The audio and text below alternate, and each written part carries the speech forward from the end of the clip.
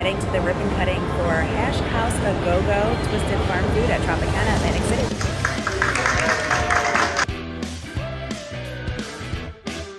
I just ordered so much stuff, guys. I don't even know how I'm gonna eat it all. Alright guys, the calm before the storm.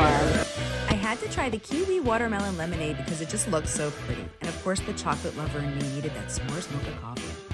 Oh my god. The brown sugar banana Hash House famous flapjacks were so delicious. They actually had big chunks of banana on top with the brown sugar, and the Andes world famous sage fried chicken and waffles piled on top of waffles with fried leeks and hot syrup reduction is literally making my mouth water as I'm talking about it. And don't forget about the Veggie Hash served in an old-fashioned iron skillet. Everything's delish.